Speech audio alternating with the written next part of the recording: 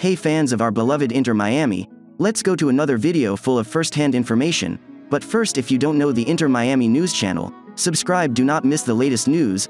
I will always bring you first-hand, so activate the bell to receive everything. Lionel Messi was substituted due to muscle fatigue in the 37th minute of Inter Miami CF's 4-0 win over Toronto FC on Wednesday, only minutes after his former Barcelona teammate Jordi Alba had also left the field.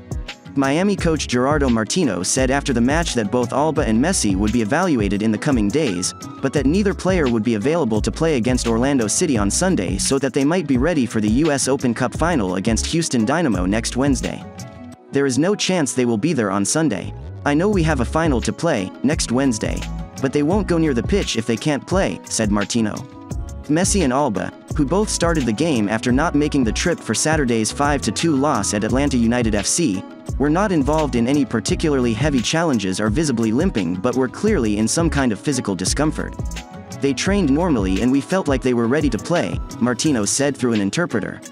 I don't believe it's anything new or anything worse than what they had before. It's fatigue. We don't think it's a muscular injury. That's also from a conversation that I just had with Messi.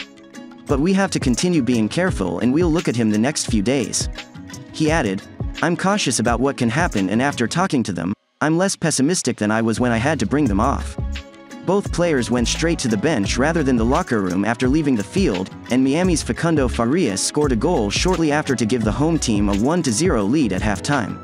Robert Taylor then scored two spectacular goals either side of a Benjamin Kremashi strike in the second half to secure the 3 points. Messi looked lively early and had a golden chance in the 23rd minute when his far post volley was blasted over the bar from close range. However, 15 minutes later, it was clear that the Argentine was laboring due to some physical issue, and he was replaced by Taylor. Alba had departed just 4 minutes before Messi. Before coming off, Messi spent a few minutes dealing with what appeared to be a leg issue. He was stretching his right leg during play, then eventually took off his captain's armband and simply waited for play to stop so he could depart, not even waiting to come off the field before unlacing his cleats, lowering his socks and removing his shin guards. Messi had missed his past 2 matches, one for club, the other for country, in recent days, after sitting out Argentina's World Cup qualifying win at Bolivia on September 12 and the loss to Atlanta Saturday. Fatigue was cited in both cases, and Messi was not made available for comment. Wednesday's match was the first of 6 for Inter Miami in a span of 17 days. After the games against Orlando on Sunday and Houston in the Open Cup on September 27, Miami plays 3 more MLS matches in short order against New York City FC on September 30, at Chicago Fire FC on October 4, and hosting FC Cincinnati on October 7.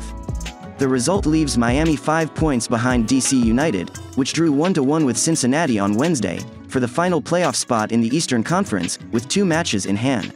Messi entered Wednesday having appeared in 11 matches for Miami, most of them in Leagues Cup and US Open Cup competition. He had 11 goals and 5 assists in those first 11 appearances, including 1 goal with 2 assists in 3 MLS matches. Thank you for watching the video. In your opinion, do you think Messi and Alba are just tired?